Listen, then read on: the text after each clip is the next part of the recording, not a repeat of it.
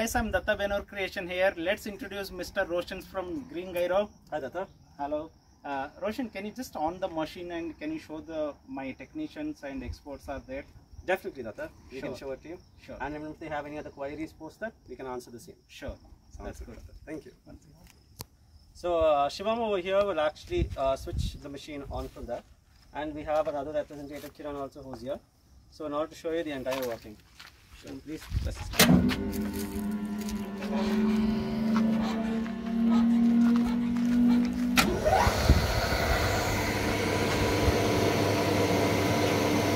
Like what I said, here that the power supply comes in, goes on to motor, so that's what it's done. And then you hear a particular noise comes from the box. Once the particular noise comes, shows that the motor is cut off. This shows that the motor is completely cut off. So if you come here, this is a motor supply box which is here. So Shivam will actually pull the lever, which will show that the power is actually cut. Now we can actually show it to you, the readings. So you can see the readings yourself. It's actually zero. That means there is zero input which comes. Now if you come over here on this side,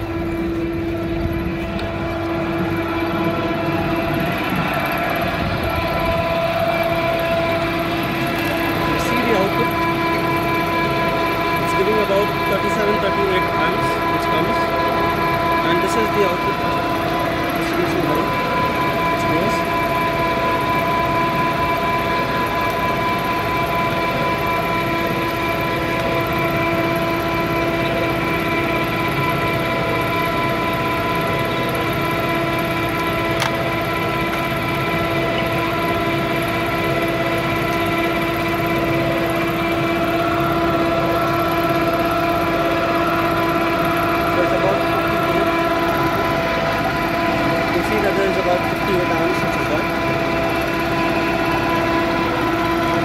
Close watch on this particular cable, which is connected to the distribution box. So once you come all the way over here, you can see the number of kilowatts which are being produced against the particular voltage. So it's running at about 1000 RPM currently.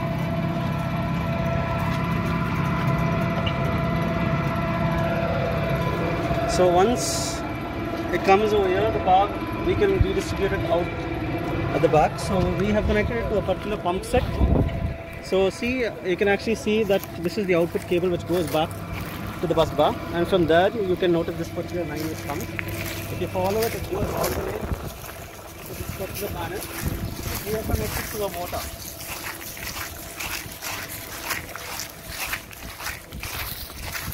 So if you come and see it over here, right after Kiran press it, you'll see about 400 volts. Now you see that current is actually passing through, and if you see here, you would notice that the water is coming. So this shows the proof of concept that with 0% input we can produce about 100% output. Okay. So if you all do come to the particular distribution box right now, I can show that there will be a sudden drop in the kilowatts which are there. That is because there is a load. So it shows that power is actually being consumed somewhere.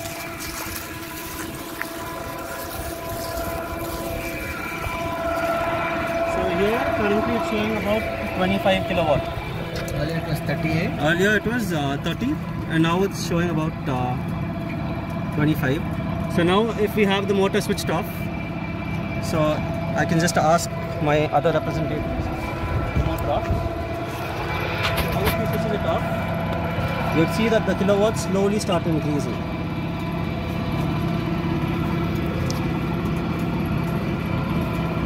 So now you'll see that it's gone from 25 to 26, and then it will keep gradually increasing up until what it was earlier.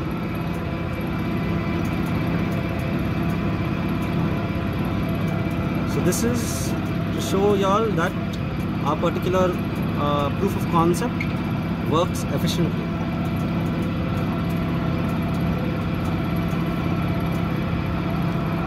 Now if you also notice that the machine is capable of running for about 100 hours, and it cannot be switched off from the starter point over there.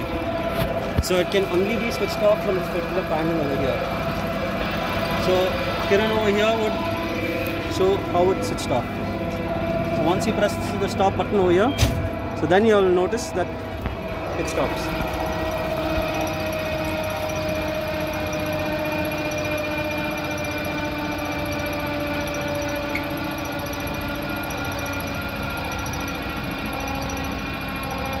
So if you keep seeing the panel also, it will show a slow reduction of kilowatts, and then it will hit 0.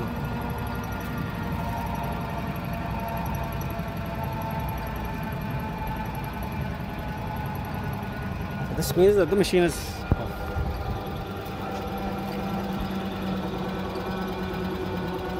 Since there are big wheels which are suspended there, and slowly turn and roll off. Now if you see the tachometer also here, the RPM, once the machine is off, it will run as slow as it can, and then it switches off by itself. It just stops.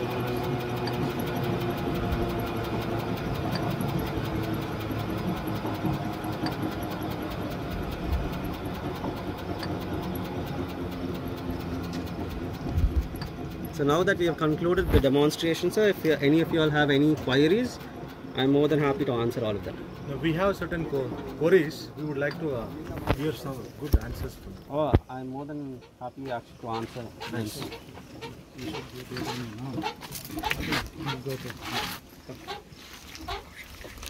Mr. Roshan, I have lots of questions from my team, so can you please answer for that? I'll be more than happy to answer all your queries. Sure, please start question. Okay, so I mean we have certain questions from our team. So like to understand. So we have flywheels and some pulleys are all there. So can you explain what is the use of the flywheel and how it works, this technology? So this particular technology is called as flywheel technology. Flywheel technology is quite predominant, has been there throughout the world, but this is the first of its kind machine which gives like 0% input and produces about 100% output. So that was a demonstration which I actually stated. Various other people have told that they get about 10% input and then you get 100% output. But we are trying to demonstrate over here and show that with 0% input you get 100% output. So that's what our technology is all about. I have one question. Yes. The technology which you are referring, Yes. whether it is patent? Yes sir. Our technology is actually patented. Do you produce these kind of machines?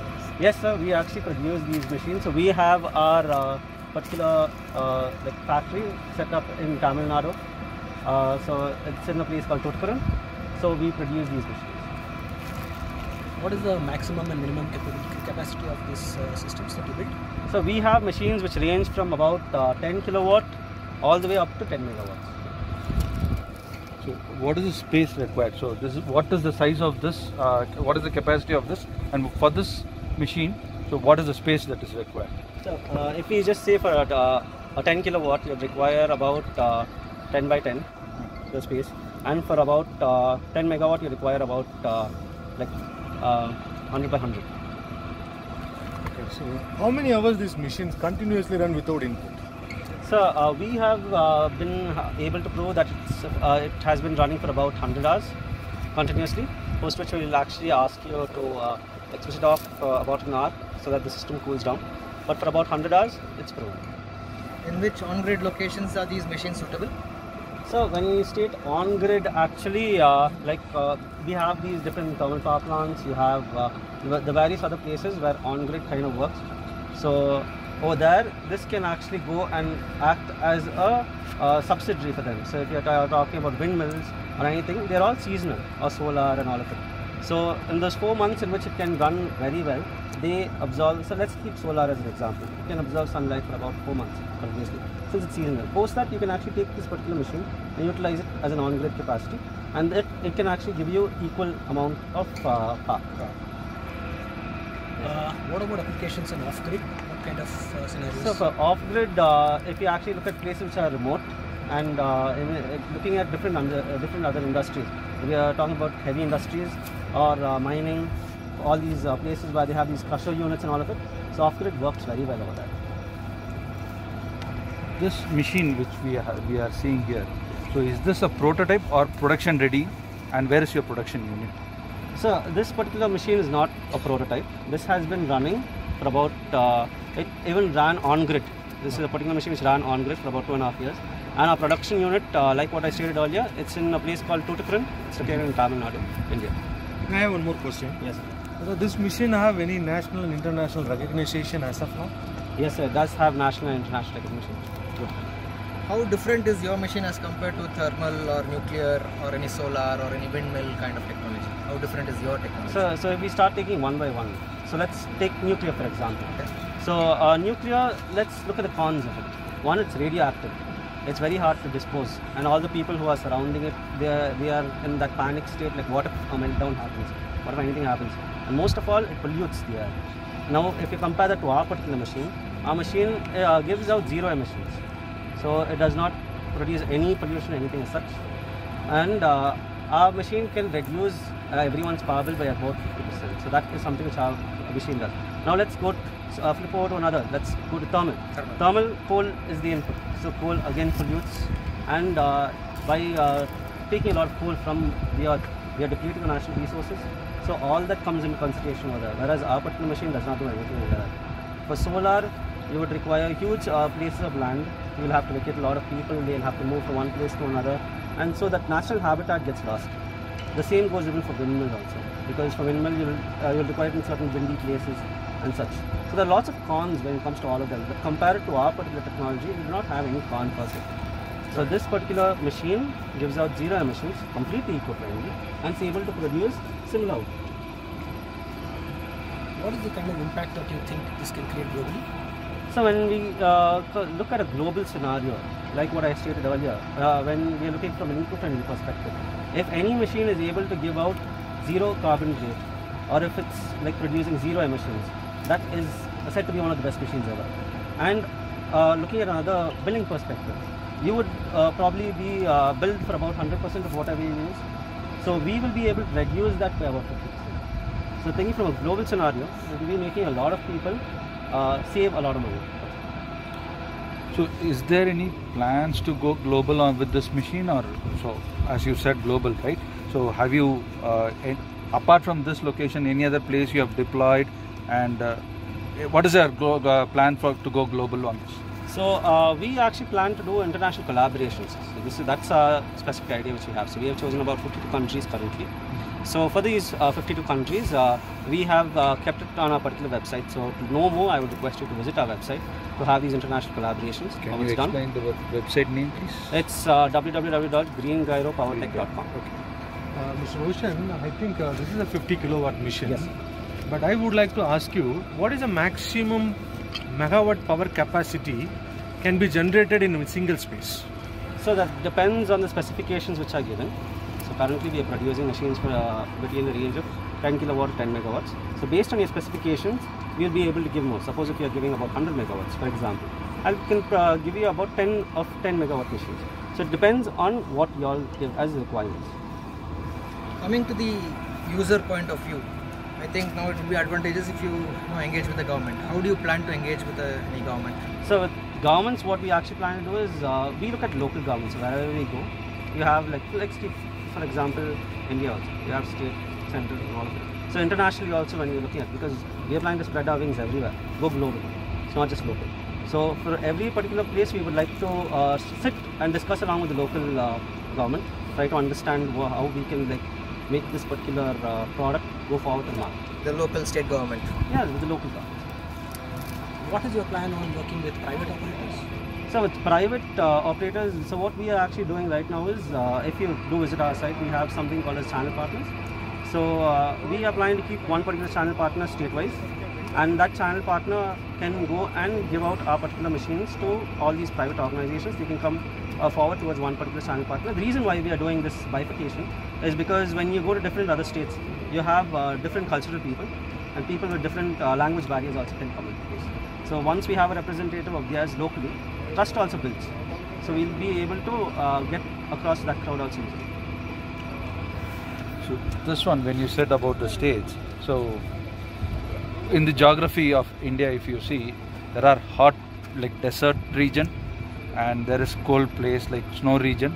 So how this power generation will affect when there is a environmental temperature changes? So we actually give customized products based on the geographical region also, because let's not just say India, let's go global also. There are lots of places where there are deserts, where it's like it's windy or it's like pure winter, or that really cold sub-cold regions. So we will customize our machines based on the habitat or whichever region it is, and then we will deploy our machines. So when you say customized, then what kind of customized? So for an example, if it is a deserted region, what kind of customization So you are if going to it's do? a desert region, we will be putting more air vents over there, so that the distribution box does not get heated or something like that.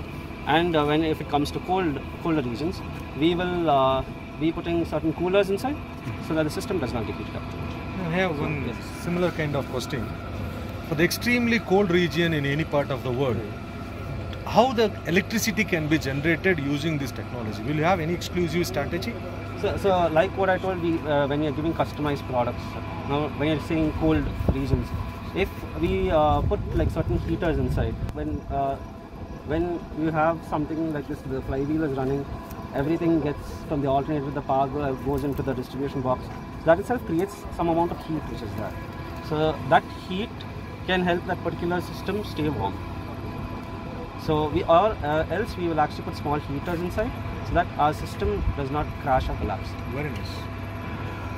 In what capacity presently, and how many numbers of machine can you produce in a single one, in the initial period at least? So for the initial period, what we are planning to do to deploy is we want to give out about 3 machines, 1 megawatt, 5 megawatt and 10 megawatt machines to each and every individual state in India, and throughout the world wherever we are getting international collaborations also, give out these particular machines. That is our plan.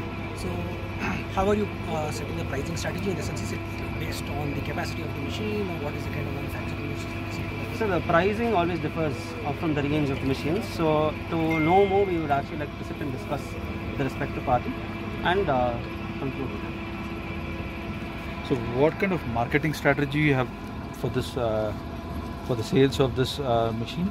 And there are different governments here, and do you have any tie-ups with the governments for this?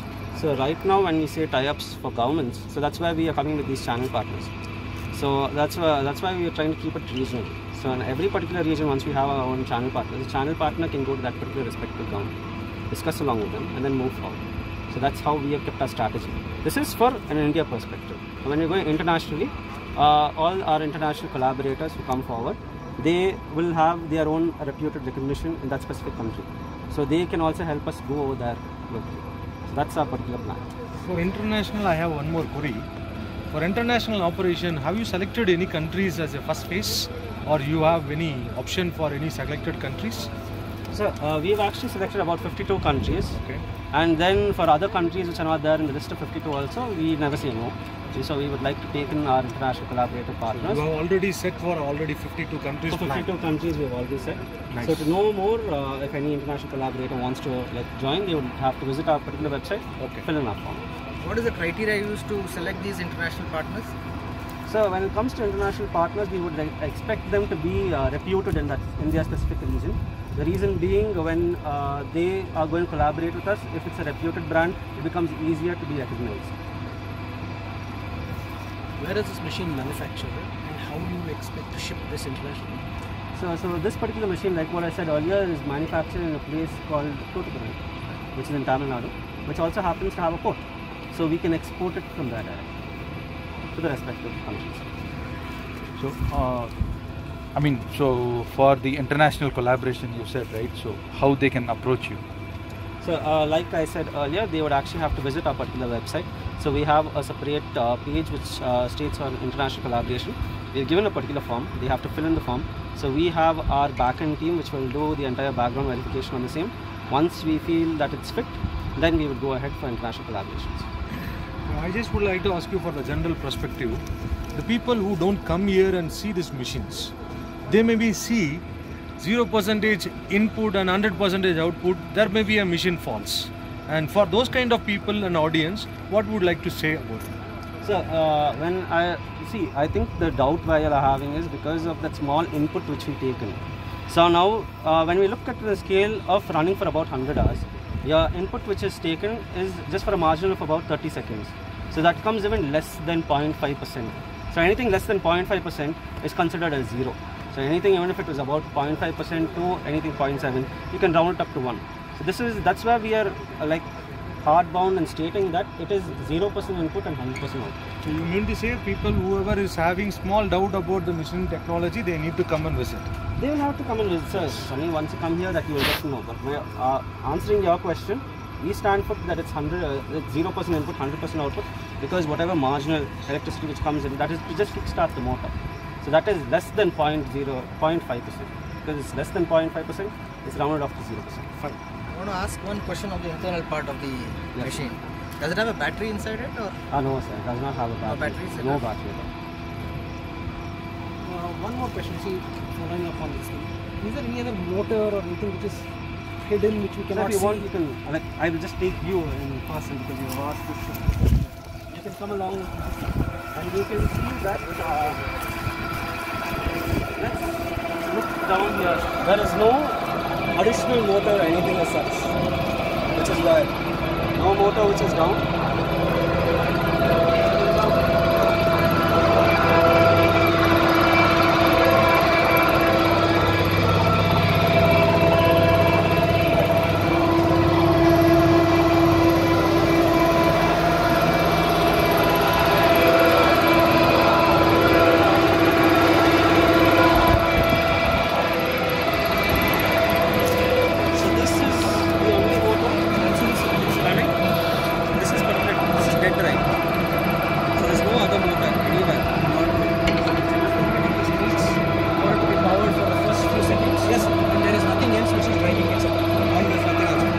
From the beginning of our video which we took till now.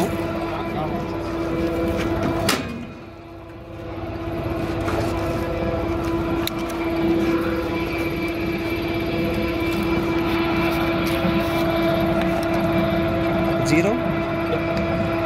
The motor is dead. So this shows that only one motor is left. We don't have anything else.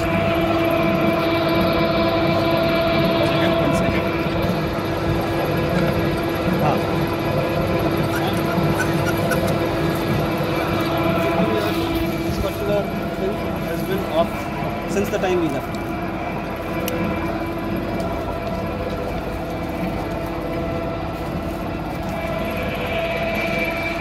So apart from this external motor pulley what you have, right? Yes. Inside the proprietary box you have what kind of equipments? I know it is proprietary, but in general terms, what kind of equipments you have inside? So inside we have something which is called as a gyro box, which we have. That's like the secret ingredient of us for our entire project. That's all that's there. Nothing else. Yes, I have seen some gearboxes. I would like to ask you how many gearboxes inside you have? Currently there are only 2 gearboxes. Okay. There's one gearbox over here which you can see. Yeah. And there will be one gearbox inside in our gyro. Okay. You mentioned about the 2 gearboxes. Yes. That's the patent technology of the gearbox inside. Yes. Can you show me which are those 2 gearboxes? One is here, which is there between the alternator and here. And there's one.